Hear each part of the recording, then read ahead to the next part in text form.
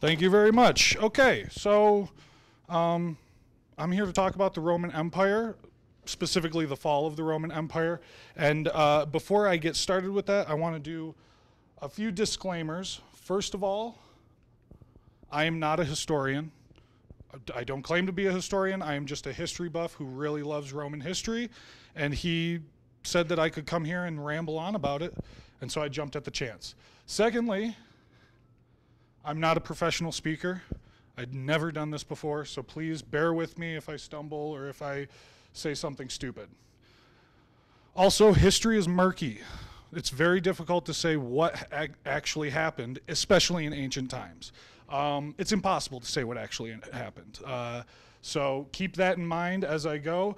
In addition to history being murky, even if it wasn't murky, it's always very complicated. So even if we knew everything that happened, there would still be endless debate as to why it happened and what caused and what it led to. So keep that in mind as well. If anybody disagrees with me on something that I say, if you're a history buff and you go, I don't agree with that, please bring that up in the comment section, in the question section. I would love to hear your thoughts. Lastly, the title of this talk was vague, advantageously vague. I'm not actually going to talk about the fall of the Roman Empire in general. I'm going to focus on inflation. I'm going to focus on the debasement of their currency and how and why that happened, as well as what I think the results were. So those are the disclaimers. Moving on. I want to start with just a little recap of the timeline of forms of money, just a very basic overview of how money developed. First is the barter system. That's the most basic form of money, is I give you chickens, you give me pigs or whatever. That eventually leads into bartering precious metals. So before coins get developed, people start using precious metals exclusively for money, and they simply go off of a weight system. So before coins were implemented in West Asia, so Babylon, ooh, that sucks. He just had a beer explode on him. So before coins were implemented, people used precious metals, but merchants had scales, and they would simply weigh the metals, and they've found hoards of precious metals, of silver, in different chunks, different sized chunks that people kept track of. But obviously that gets a little bit cumbersome, having to weigh the metal that you're accepting from your customers all the time. So eventually they switch over to coinage. And usually this coinage starts out as pure precious metal. Basically, an entity, usually a government, takes it upon themselves to standardize a certain size and distribute those coins, generally for advertisement purposes. It's a really great form of advertisement if your face is on a bunch of coins. And it also helps the merchants, because now they can trust, oh, you just hand me a coin, I know exactly how much silver is in this, I'm just going to drop it in my coffer and we're good to go. Eventually though, that goes bad, which is, we'll see that.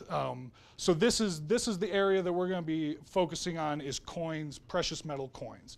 But I figured I'd finish the timeline and say that coins generally lead into the usage of banknotes because of weight and just ease purposes. And after banknotes get all fucked up by the government, hopefully it goes to crypto. That's a bit of wishful thinking though, so we'll see. So that's basically how money develops in a society, or at least in Western society. Now, a brief overview of the Roman history. So we're basically focusing on the 1,000 years to either side of the birth of Christ. In 753 BC, the city of Rome is founded. There's plenty of legends surrounding it that are probably or definitely not true.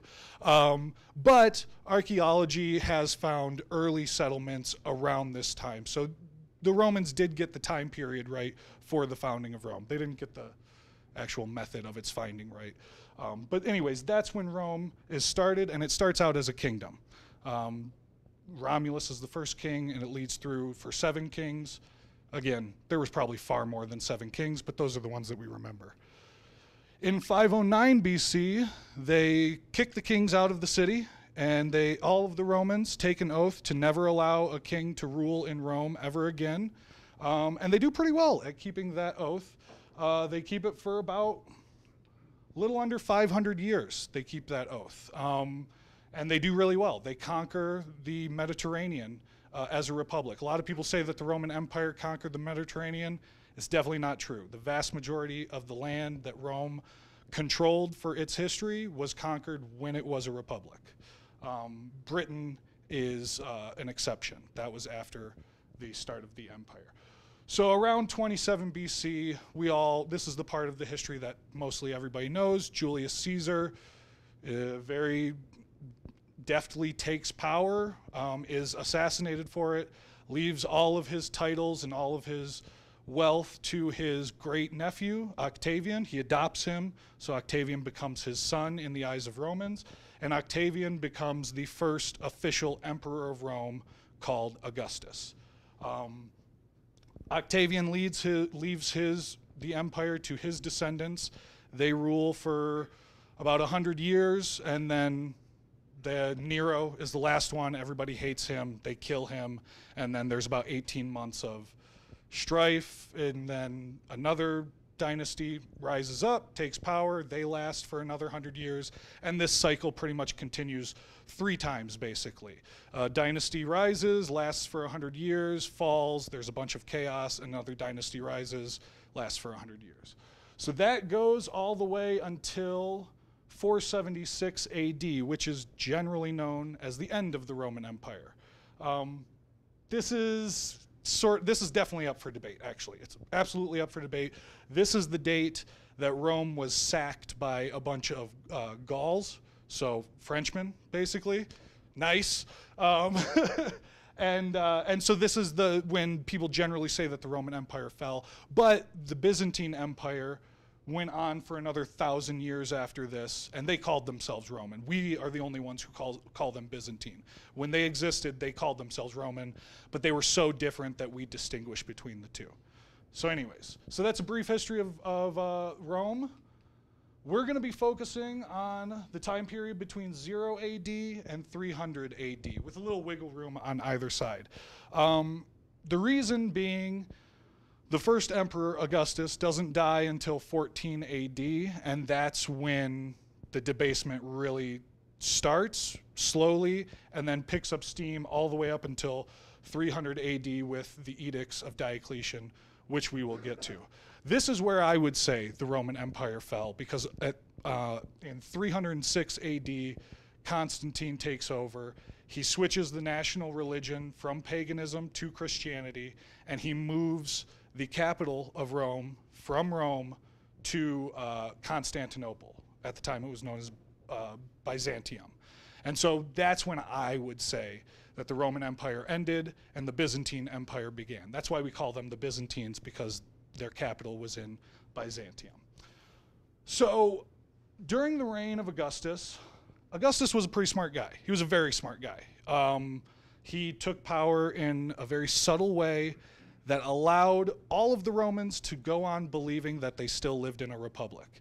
It's a very scary story, and I would encourage anybody who's interested in it to look into this section of history to really see how power can be taken subtly, and it's just very crafty how he did it, and whatever parallels you see with our time will scare the shit out of you. It's a lot like what we have now. Absolutely, yes. I would say we're a little bit behind this. I would say I love, when I'm learning about Roman history, I love trying to match it up with American history.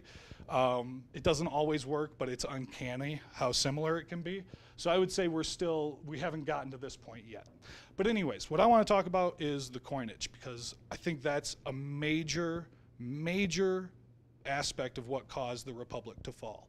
It was both a symptom and a cause. It was sort of with all economics, things sort of get rolling and sort of cause themselves. It's self-fulfilling prophecies are all over in economics.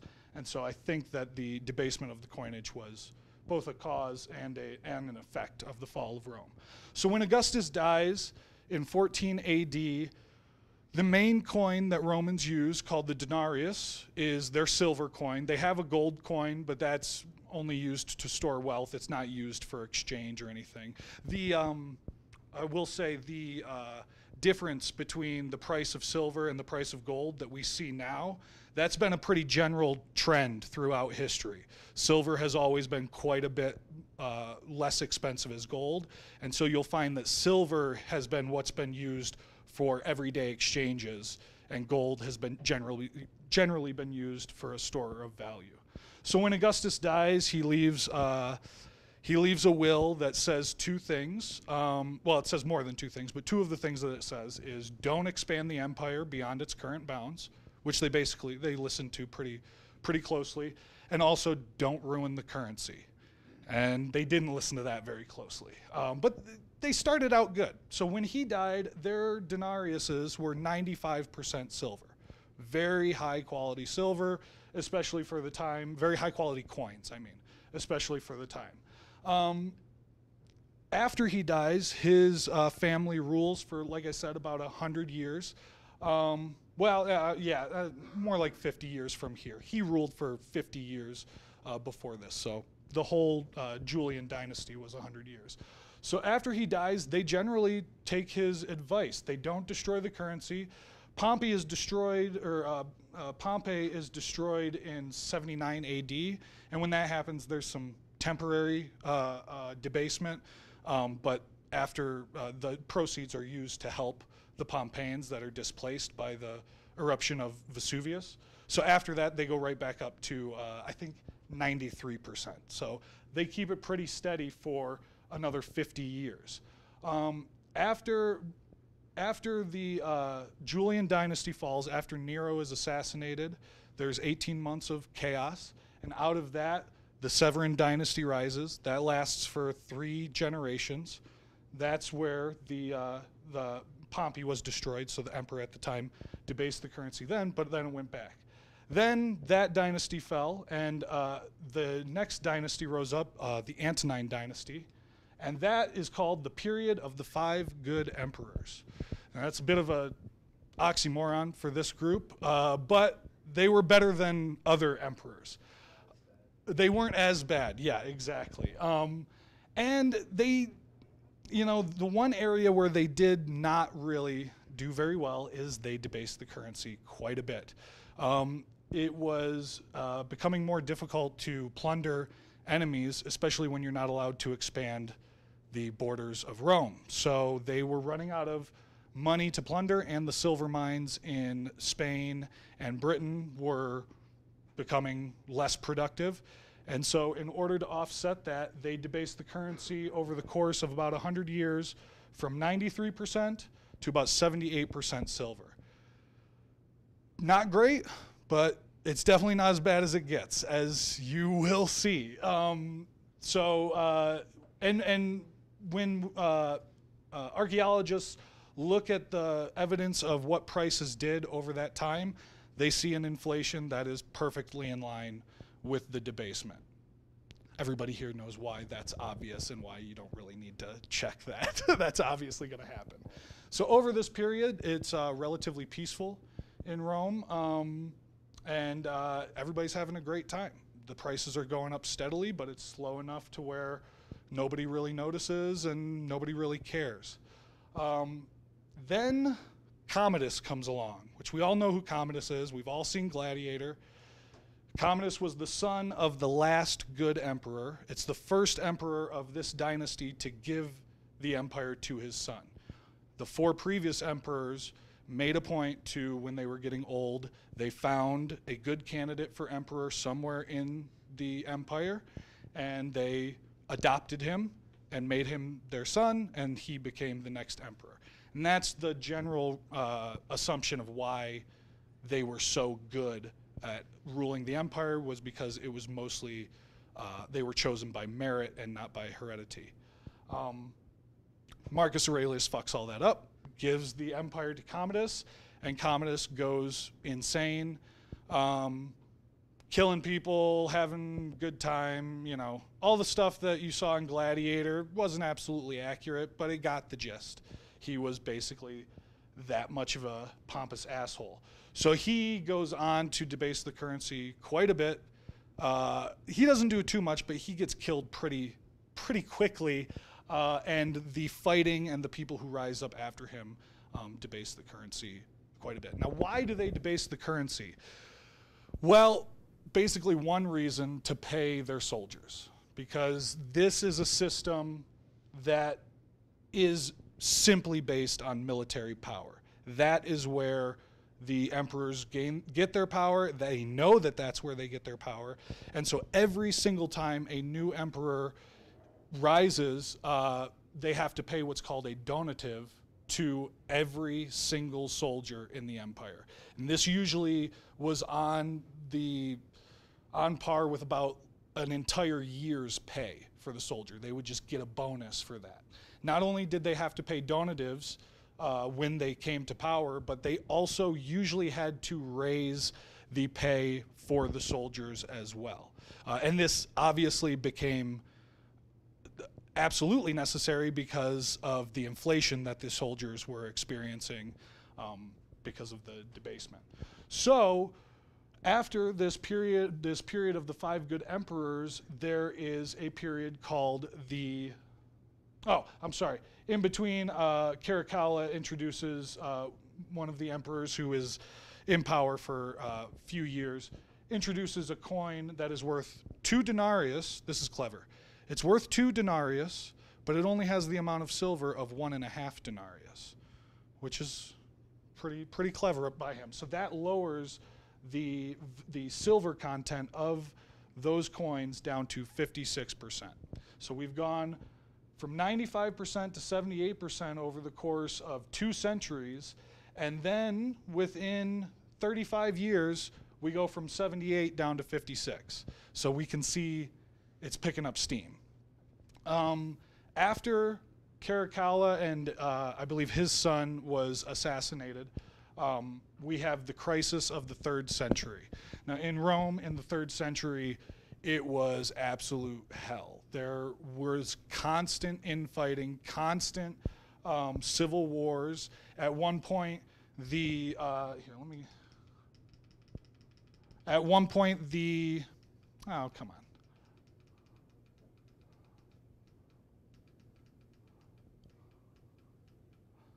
Oh, goodness. All right. At one point, the empire splits into 3. So France and Germany, then known as Gaul, becomes its own empire. Its soldiers declare their favorite general as the emperor, and that splits off. Also, down here, the Eastern Empire splits off. If you've ever heard of Zenobia, that she was involved in that. So the entire empire is in chaos. Huge amounts of infighting. Every couple of months or maybe every year, a new emperor is declared, and of course this emperor has to pay his soldiers a large donative and raise their salaries. So every emperor debases the currency. Every emperor increases his taxes on his people because he doesn't really give a fuck about them. It's the soldiers that he cares about. And he debases the shit out of the currency because that's what he's using to pay his soldiers. So by the end of the crisis of the 3rd century, we go from 56% to 2% silver. And this is over the course of 50 years. And so now at this time, the currency is absolutely destroyed. And you can see that as the currency got more and more debased, chaos just became ubiquitous across the empire. And we all can see why that would happen. You know, people are pissed at rising prices, especially soldiers, and so they're looking for anybody who promises to fix it or promises just to make it better for them, even if he doesn't fix it for anyone else.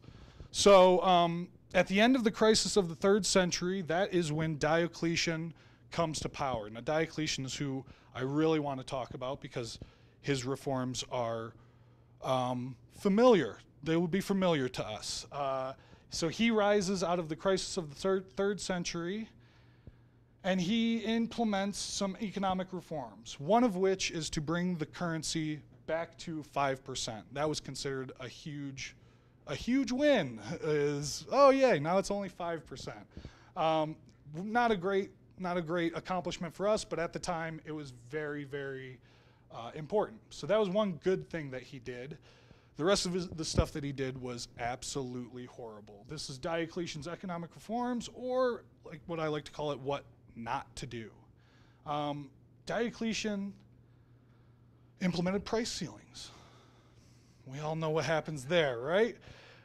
Yeah, he released a list of about 1,000 different products and services and said, if you charge more than this amount for that product, I will kill you.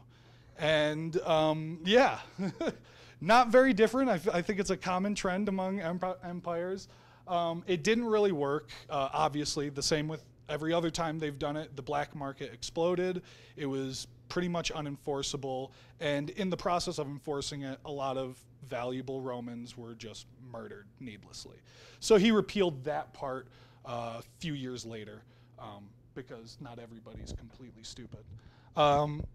He also instituted some heavily regressive taxation, to the point where senators didn't have to pay any taxes and everybody else absolutely did. And now this is at a time when he's also completely reforming the army and building massive fortifications along Rome's borders. And so to pay all that, he's not just taxing Roman citizens, you know, moderately. He is taxing the shit out of them to the point where most farmers lose their land and have to give it to the senators of their province. And so Diocletian is really credited with creating the Dark Ages, creating feudalism, creating the hellhole that was Europe between the fall of the Roman Empire and, you know, I guess the Renaissance. You know, there's different opinions on when it got better. So heavily regressive taxation. Another thing he did was he started taxing in kind. The coins were so worthless that the government decided we don't want them. We don't want them back. So you have to pay your taxes with mules or hay or olives or whatever you grow or own. We'll take that. We don't want the coins. He also instituted, and this is pretty hilarious, he instituted a fixed price system based on kind. So forget about the coins. 5 chickens equals 1 mule equals 10 bales of hay. He had an entire system worked out of exchange rates between goods. It didn't work. It was absolutely unwieldy. It was dumb. Very, very, very dumb. Another thing that he did was he instituted hereditary professions. A lot of people don't know this. This is really where feudalism comes from. He made it illegal for you to change your profession, and also your sons had to go into that profession as well. A lot of people think this is where we get the last names related to the professions of people. You know, bakers take on the last name of baker because that's what the family did, and they weren't allowed to do anything else. This had horrible, horrible consequences, and really, I do believe, caused the Dark Ages. It pretty much invented serfdom. Another thing he did was he institutionalized the dominate. Now, this is some gobbledygook here. He basically, that lie that Romans had been telling themselves this whole time, that they still lived in a republic, and the emperor was just the head guy who kept his eye on things for us. That was over with Diocletian. Diocletian told the senators they could still call themselves senators, but they're not going to have any input in what we do. I'm going to have all the say, or at least me and my partners that I choose are going to have all the say. So this is where Rome becomes an absolute monarchy, and obviously this is where I think they went absolutely wrong. And so Diocletian institutes all these horrible reforms, and they just caused the republic, or they caused the empire to continue this downward spiral into oblivion, to the point where, and to illustrate where it was at the time, when Diocletian came to power, he wanted to build all these statues to commemorate his victories and all this stuff. He could not find across the entirety of the empire a sculptor with the skills to make his likeness and spread them around the empire. He had to actually take sculptures of Trajan, who was the first or the second of the 5 good emperors, and just put his name on them and say that these are mine. So the empire was in such a state at the time that there were no artisans, there was very little specialization, it was very agrarian at this point, even more agrarian than normal in ancient times, because of probably just the debasement. I mean, currency is what allows you to specialize and turn that specialization into value that you can then trade for other goods. And when you destroy the currency, you destroy people's ability to do that. And so he came into a shit show and he made it way, way worse. And then after him, Constantine instituted Christianity, moved the capital to Constantinople, and we get the rest of the fall of the Roman Empire after that, and what leads into what was called the Dark Ages, and now they call it the early Middle Ages because it's not PC to call it Dark Ages, I guess. And so that is my story of the fall of the Roman Empire from the aspect of currency debasement. The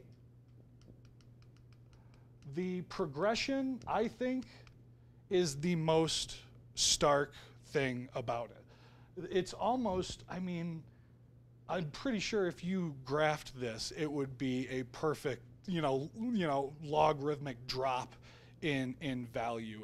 As they debased it, they had to debase it more. And as they debased it more, they had to debase it more after that. And it really destroyed the empire's ability to do the thing that had caused it to become great, which was allowing people to specialize and to profit from their toil, as somebody in history said that I can't remember. Let me see here. I don't think I have very much after that. That is it. So one thing I want to make clear is that ancients were not ignorant of economics or monetary policy. A lot of people think that they were. A lot of people attribute that to all of the horrible decisions that they made, but people have been making tyrants have been making horrible decisions like this throughout history, even after the publication of The Wealth of Nations. It didn't change shit. And to sort of illustrate their understanding of economics and monetary policy, I wanted to point out this quote from Cicero. Cicero was a Roman politician who lived during the rise of Julius Caesar and the rise of Augustus, so right when the Republic was falling. And this question that he asks is an interesting question, but I'm not too interested in the answer to the question, but what his asking of it illustrates about his knowledge. So he says, suppose that a good man had brought a large quantity of corn from Alexandria to Rhodes at a time when corn was extremely expensive among the Rhodians because of a shortage and famine. So this right here illustrates that he knows what causes prices. He knows what changes prices. He knows that shortages are connected to rises in prices. He goes on to say, he's bringing a large quantity of corn. If he also knows that several more merchants had set sail from Alexandria and had seen their boats en route laden with corn and heading for Rhodes, would he tell the Rhodians? And so he's asking a question about a good man. And so he's basically, this was the way they formed questions. They wanted to ask, if you considered somebody a good man, how would they react to this situation? But this also demonstrates an understanding that prices also drive action. He knows that if prices of corn went up in Rhodes, plenty of Alexandrian corn merchants are going to load up their boats and head to Rhodes. It's an understanding of economics that I was surprised by. Lots of people take Aristotle's view of economics as the ancient view of economics. It was basically a communist view. That's not true. There were communists, there were free marketers, there was a good mix, the same as there is today, and people weren't idiots. They knew some stuff. So he said, would the good man keep silent and sell his own produce at a high price, at as high a price as possible? Again, it's an interesting question. I would love to hear your guys' thoughts, but it's the reason I pointed out is to really sort of point out the economic savviness of people. You can't blame their ignorance on why they destroyed their empire. You can blame tyranny and greed, as you usually can. So that's it. That's my whole spiel. I think how long did that go? Was that good? Any questions? Leif? What happened to physical? Ooh. Button on the bottom? Test. Test. Yeah, it's for the recording. What happened to physical silver during this time span? How much of it was embodied in an increasing volume of coinage, and how much of it went elsewhere? Well, so most of the silver in the Roman Empire was used for coinage. The amount that was in the coinage is oh my goodness. These percentages here represent the amount of silver in the denarius, which is the main silver coin. And so this was what they used. If they had more silver, they would have used it for more coins. So the vast majority of silver was going to coinage. There was luxury items, obviously, but the emperors own all of the silver mines in the Roman Empire. And so they decide what happens with that silver, and they decided to put it towards coinage. Does that answer your question? Okay. It's part of an answer. Okay. Can you rephrase the question? Well, you have you have said that a lot of the physical weight of silver went into an increased volume of coinage. I'm wondering if there was fugitive silver that went outside of the coinage and created a black market in silver of some sort. Yes, okay. So this is perfect. So at the time that Caracalla introduced this double denarius, this Antoninianus, don't worry about that. It's a $2 bill, basically. When he instituted that, everybody knew that it was worth far less than the previous coins. And at this time, people started hoarding the previous coins that were minted. And so that's where a lot of the silver went, was people hoarded good coins and used bad coins to trade with. So you can see that is what was used in the black markets. Basically, from this time on, merchants basically went back to using weight as their value determinant. They determined how much silver was in the coins and changed their prices accordingly. But yes, what happened to the good silver is it got hoarded, and the bad silver is what people traded around. So, and that obviously exacerbated the problem quite a bit. Can I grab the wired mic? Yes. Oh, I know why it's not working. I figured that was probably the case. Next question. Hey, any idea why he brought it back up to 5% before not accepting the currency anymore? It was probably politics. Everybody knew that the currency was shit, and so it would be good PR to appear to try and restore the integrity of the currency. I don't know if you're coming through on the mic, but How do we know what the percentages were? Like, we have coins. The coins were produced in great amounts, and almost examples of almost every single coin have made it to our days. So we can analyze those coins to determine how much silver is in them. Why just don't raise taxes instead of making your coins worth? I'm sorry, what? Why don't just raise taxes? Why emperors could not raise taxes instead of Bad PR, basically. Emperors, their power comes from the soldiers, but uncontrollable rebellions aren't profitable. It's not good to piss off all of your subjects. but the same situation when you debase your money? Yes, but there's a delay. You get to spend the money before anybody knows it's been debased. the same reason that they do it today, because it's a nice, subtle way to steal from your subjects without them knowing about it immediately. They see prices rising, but they don't know exactly why prices are rising until the end of the crisis of the 3rd century. Okay, so it means that raising taxes produces crisis immediately, but debased money produce crisis after. Exactly. Okay, thank you. Yep. What's up? You can hide it much easier. Yep. All the same. Let's just have you use it. Yeah, I guess so. Yeah, all the same reasons. It's very when you look into this kind of stuff, it's very it feels very familiar. It's kind of disheartening because it's like, have we learned nothing? But I mean, people have learned. It's just they're not the ones in power. The people in power and the people in power know, but it's just easy. It's easy to debase your currency to steal from your subjects. Go ahead. Was there a like conservative and liberal party or something at the time that would fight against this debasement?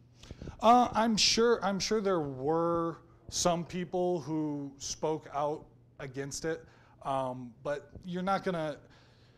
During the time of the emperors, it's not good for your health to be very radical. You're gonna catch a cold pretty quick, and also the Senate doesn't control the coinage. The Senate has nothing to do with the coinage. The emperor owns all of the silver mines. These are, it's not like today where the money represents the government. The money literally represents the emperor. It's his money that he's given out to the people for them to use. So there's really nothing anybody would have been able to do about it, even if they wanted to. JD. I had a similar question to his question because, if I recall, Cicero was pretty much early on. So Yes. if they were that smart that early, it seems to me that a lot of people would have said something. But I think you answered it. It's like you get skin. Exactly, absolutely. And also, remember, Cicero lived in, BC, about, the 1st century BC. Up until, the 2nd century AD, it was still very solid currency. It was still 93% silver. So there was really not much to complain about at that point. When Cicero was alive, that was when the Senate did control the currency. And that's probably why it had such integrity, because there were rival factions inside the Senate during the Republic that would have balanced out any crazy notions and would have fought against them.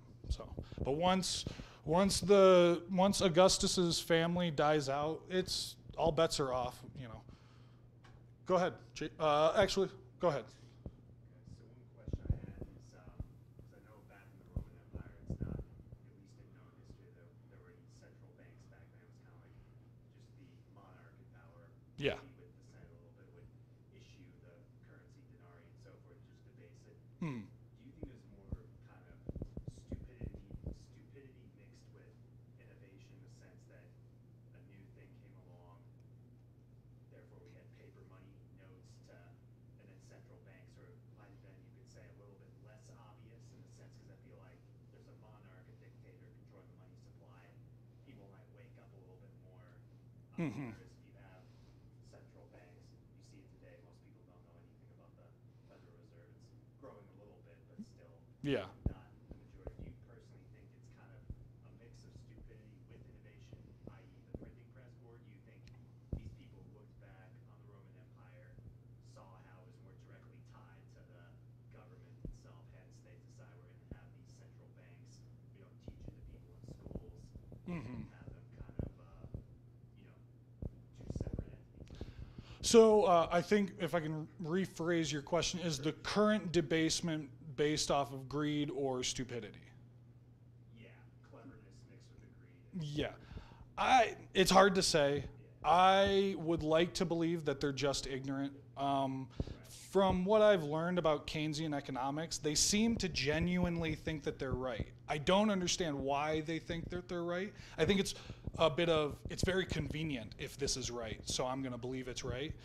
So I think it's a mixture of greed and stupidity. I think it's always been that, and including now. I think But then again, I don't know. I don't like assuming that my enemies are dumb.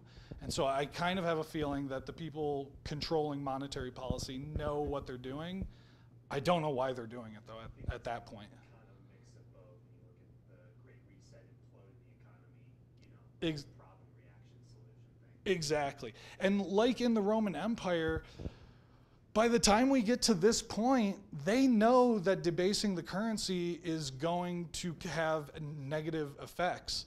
But put yourself in the position of somebody who's just won a civil war, come to power with no legitimacy in the minds of a lot of the citizens of the empire, and the only way he's going to hang on to that power is if he can pay his troops to hold his power for him. And so it's sort of this desperation move of, I just don't have the coins to pay all these guys, but I have to pay them. So we're going to debase it just a little bit, and then the next guy just a little bit more, and then the next. And when you have a new emperor every few months to a year, every single guy has to debase it a little bit more, a little bit more, a little bit more. And so it's something that they're kind of, damned if they do, damned if they don't at that point. So, yeah. He hasn't asked one yet. How were the senators selected during this process? Was it different from the earlier empire or early republic to later stages? It's hard to say because, again, like I said, Augustus was very subtle in his grab for power, so he didn't want to change too much too fast. Senatorial status was mostly hereditary anyways. The richer families or richer citizens got more of a vote in the elections of senators, and so there wasn't any question of whether or not the son of a senator was going to get elected as a senator. That was even in the Republic period. It was a very exclusive club to be a senator.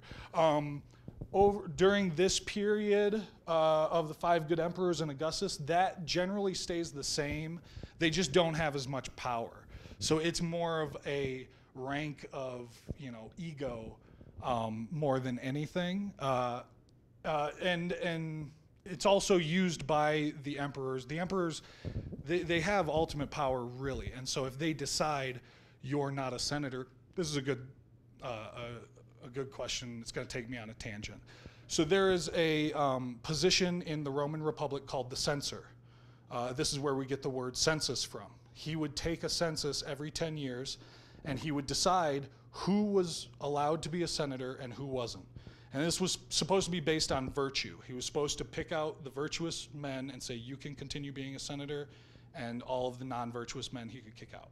Well, while Augustus was coming to power, he made himself censor indefinitely. Usually this was an elected position that was, I believe, held for one 10-year period, may have been held for life, but it was elected. But after Augustus, it was just the emperor had censorial power. And so the emperor could technically decide, you are not a senator, you are a senator.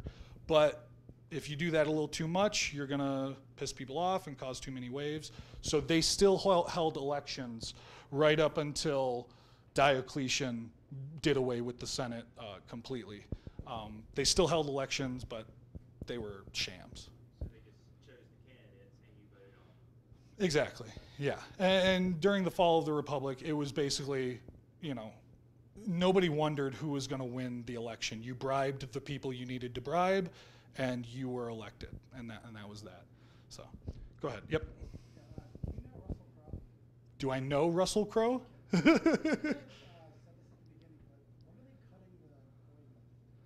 Copper, usually. So it's really interesting. They came up with a lot of dirty tricks to do it. They would have an alloy of copper and silver, and then they, around Caracalla's time, they started using a copper leaching or a silver leaching process that would take all of the copper on the outer layer and leach that out so that there was an outer layer of silver, and then the inner core was silver copper mixed. And then once that was too much silver for them to lose, they started just taking copper coins and putting a silver wash on them, what they called. And so that's just a very thin layer. You can see it. I probably should have included some pictures, but if you look at some numismatics, I don't know, the hobby of coin collecting, there's people who focus on Roman coins, and you can see the quality degrade over time, where these coins just become less and less shiny and more just dull and yeah, just bad. So yeah, they mixed it with copper. Sorry. Yeah, sure. Why are you interested in Well, that's a good question. It's kind of I guess it's kind of an accident, and kind of it just kind of appeals to me. I played Rome Total War. I don't know if anybody knows that game, but that's what really got me into it. Every time I saw something about Rome growing up, it piqued my interest. That game really got me interested in it, and that led me to the History of Rome podcast. If anybody is interested in Roman history, you must listen to that podcast. It is hands down the best. Go ahead. What about slavery and how slavery was changed during this time? Was any change? Not much. Slavery was ubiquitous. Slaves were freed and became freedmen, but they were treated as second-class citizens. But there was slavery throughout this whole thing. It ebbed and flowed with conquests, basically. Was the price of slave changed? I assume the price of slavery fluctuated and changed with all other prices, tending towards inflation, because you're going to pay for your slaves with silver coinage. So just like it was separate from all of this crisis. It wasn't separate, no. I mean, slaves were a commodity like corn and wine and anything else. So it wasn't. But it was not affected somehow specifically. I've never heard of a specific effect, no. But again, I'm not a historian. I've never looked into that specifically. But in my research for this and my general research in Roman history, slavery is very important to Roman history, but it's not particularly involved in this in a special way, as opposed to other goods and services. Oh, absolutely. And the emperor owned thousands, and that was basically the bureaucracy, was slaves of the emperor and also freedmen and stuff like that. But yeah, so slavery is a big reason why the Republic fell and the empire rose, but that's a different topic. That's a different discussion. Maybe this is a different topic as well, but the way I learned it was, and I just dabbled in it, Of course, yeah. that the Roman Empire expanded too, I guess, whatever, they expanded too far. Mm-hmm. And that when and they would make their conquered people citizens of the empire, I think. And then, but they expanded so far and they taxed everybody so hard and they mistreated them. Then when the hordes of invaders came through, the people didn't want to fight them. They actually preferred maybe the more rustic type of lifestyle that the new people were bringing in. Does that contradict this or work with this, or just outside? I don't think it contradicts it. It's generally in line with it. It wasn't really the empire that expanded too far. It was the Republic did most of the expansion. The empire really just was stagnant land-wise. Every once in a while, an ambitious emperor would conquer some new land. In the case of Britain, that land was conquered and then held onto for hundreds of years. In the case of Dacia, which is north of the Danube, Trajan conquered it, and then his successor gave it right back because it was just too hard to hold on to. So the empire didn't really expand very much. They would go across their borders and conquer people and take slaves, but then they would leave those places and not really institute their rule. But what you said is generally true. It got so bad that when the barbarians eventually came in, it doesn't appear to me that there was much strife about it. The Romans of Italy switched from listening to the empires to listening to the Lombards and the Vandals it was just a different guy collecting taxes from them. They paid him, and hopefully he left them alone.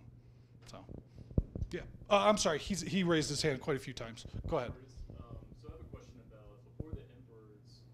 I'm guessing there was some sort of Roman coinage before then. Yes. And did that first off, how long was there a coinage before emperors took control of coining it? Okay. Also, was there any price inflation before the emperors took control of it? Okay, so I'll go back to this one. So Rome is founded in 753 BC, and this is right around the time when we first find coinage in Greece. So coinage is invented right around the founding of Rome. I'm sure it took some time for it to come over to Rome, but somewhere in this period, the Roman Senate starts issuing coinage. And they are the ones who control the mines, the mints, and the coinage. And there may have been fluctuations in between, but by the time we get to the emperors, it's still at 95%. So, between coinage being started being used, which the assumption is that when coinage is used, it's 100% the precious metal that it's purported to be, because the implementation of it is just to standardize the weight of the precious metal. People are still considering the precious metal as the thing with value. They're not considering the stamp on the coin as the thing that has value. It's after long-term usage that perception of value switches over to it's just the stamp that does it. But even then, when Augustus takes over in the late 1st century, it's at 95%. So from that, we can conclude that the Senate did a pretty good job of maintaining the integrity of the coinage. My assumption is because there were rivaling factions that, if another faction wanted to debase the currency, this faction found political profit in telling everybody about it. And, if you were politically savvy, you didn't do it. You didn't fall through. Kind of like Jeffco. Jeffco got some pushback on their gun thing, and look at that, it all comes full circle. So, yeah, I hope that answers that. So it was the Senate who was responsible for it before the emperor? Yes, yep. And then Augustus explicitly takes over all of the mints and the issuance of coinage. Yeah. Yeah. Okay, so you talked about Diocletian and how basically he wrecked the whole empire. Mm-hmm. How does that compare with other major disasters by governments throughout history, like say the Great Leap Forward or the Bolshevik Revolution? Do you think that was maybe one of the worst government mismanagements ever, or? I would say the central planning of the Soviet Union was, I've never found anything that baffled me more than that. But this is right up there. I mean, for me, telling people that they can't switch professions is absolutely ridiculous. I don't understand what that was. It's a time of chaos, and so anything that resembles stability, I assume, is looked at as a good idea by Diocletian, and so that's something they did. So I would say it's up there. There were mass killings, but it was Christians. It was for a different reason. It wasn't for economic reasons. It was for religious reasons. So it was bad, but who's to, comparing these things is kind of difficult. I would say the Great Leap Forward and the Soviet Union central planning was probably worse, but this is a close third. Let's go with him, sorry. I was wondering your opinion, how far do you think the United States is on this empire collapse timeline? Oh, it's so I don't think we are in the empire stage. I think we're in the fall of the republic stage. And the republic was technically an empire. An empire is defined, at least for me, by a government that rules over multiple cultures, and the republic definitely satisfied that definition. I would say we are at the fall of the republic. If you look into the fall of the republic, I think of Trump as Sulla. And if you don't recognize that name, that's it's not a very well-known name, but he was he came about 100 years before Julius Caesar. He was a conservative guy who made horrible decisions that really hurt the integrity of the republic and crack the foundations and open the door for somebody like Julius Caesar to come in and just take power almost completely. So I would say we're at the fall of the republic, which is why I'm generally a depressed person, because that means we have about 500 years of bad times ahead of us. But, you know, I could be wrong. You know, it's also, again, it's not a one-to-one comparison, because we also, a major theme of the end of the empire was that people no longer really had faith in the religion of the government. Lots of people were abandoning the paganism for a different belief system, and that caused a lot of chaos as well. And I think we're in that. The belief system that they were switching to was Christianity, and the irony is now we see people switching away from Christianity to whatever else that they can find. But that's a parallel as well, and that would put us down here. So it depends on how you look at it. It's an interesting thing to think about. It's one of the reasons why I'm very much into Roman history, because it's kind of interesting to match it up to our own times. Sorry, go ahead. I'll get you. Oh, I can keep going. So one thing I heard about is some people talk about the U.S., like you said, in that late stages of the Republic, if you will, Yeah. going into some sort of tyranny, because you see actual Bolsheviks in D.C. and that same personality types. Mm-hmm. When so do you see this something is turning into more like what Rome was like as it was more like an empire? Because I was also in the last month or two one particular YouTube video. It's called the Trends Journal. It's a guy named Gerald Salende. Oh, okay. Andrew Napolitano, you may know. Okay, I recognize that name. Yeah. But Gerald Salende is good. I recommend you guys check him out. Okay. And, he was saying you're starting to see some states. I was hearing from a couple other sources that states like Texas, I know Utah is already doing it. Like, Utah, for instance, back I think it was 2011, they started recognizing gold as legal tender. And I'm hearing that. I haven't looked into it a ton. I'm hearing Texas is starting to follow suit in something similar. So another area where I'm optimistic in the long run. It's still going to be chaotic with the dollar inflating, collapsing. But do you see I'm also seeing the possibility maybe a breakup. Not that it was the same thing, but like the Soviet Union breaking up, just in the sense of different territories and so forth, where some places go less government. Yeah. Maybe conservative, libertarian, and other places like California, New York go ultra left, something like that. What do you see as being more likely, more centralization or the breakup of different areas? Yeah, it's hard to say because I'm hopeful, and you don't know how that affects your judgment. But the hopeful side of me hopes that we're over here and not over here. And to that point, if you go to CompleteColorado.com, you will find an article of Polis just recently said that he wants Colorado to begin accepting taxes in crypto by this summer. He wants to do that. I don't know if he's just campaigning or not, but you're right. This is happening where people are losing faith in the dollar and beginning to switch over, which makes me very hopeful, because if you ask me, the fall of the Roman Empire was, it was a really good, it was a best case scenario. The more I look into Western Europe after the Roman, or during the fall of the Roman Empire, it wasn't, today we're in the Roman Empire and tomorrow, now we're not, now we're in something else. It was this gradual decay of imperial power, where just the emperors, people stopped paying attention to the governors that the emperors would send, or the governors would stop paying attention to the emperor. It was really this great slow decline of power into, now, the things that Diocletian did meant that what came after wasn't that great, but it wasn't this cataclysmic destruction of the power. It was a very slow process.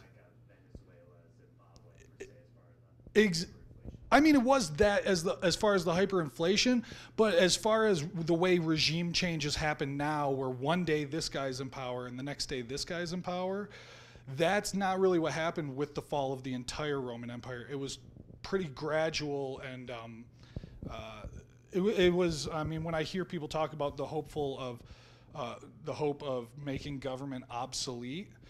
This was somewhat like that. They didn't make government obsolete, but they made the Roman government obsolete, and different governments came in and took over. But it was what's that? The church did, absolutely, yeah. And the church was really, I'm reading The Decline and Fall of Rome right now, and his description of the church is, it's not perfect, obviously, but it is a voluntary association that operated like a government that, you could choose to join and choose not to join. That changed, obviously. I think that's a general, that always changes, But yeah, so I hope that we are in the 500s AD and that people will just gradually go, you know what, that's not working for us. We're going to start paying attention to these guys. And hopefully we're not going to pay attention to anybody, but who knows? Exactly. Yeah. With how big the U.S. it seems like definitely, even in the short term, possibly in my humble opinion, it seems like some places without all 50 states will be okay to head to. I hope so. And I think so. And I think the way it's divided right now, where the states are separate governments, will facilitate that, because it won't be, we have nothing,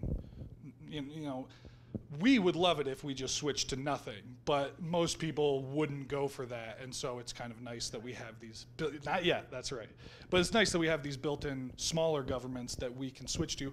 We could, people don't realize this now, but we could just stop paying attention to the federal government, and they wouldn't really be able to do much about it unless they wanted to commit horrible atrocities and then exacerbate the problem.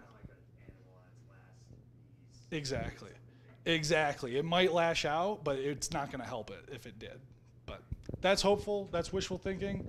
But who knows? We might be at the fall of the Republic, which means a strong man comes along and everybody thinks that he'll fix it, and they give him all the power to do so. And then, that lasts for a long time. That lasts for a very long time. Yeah, definitely hard to say, yeah.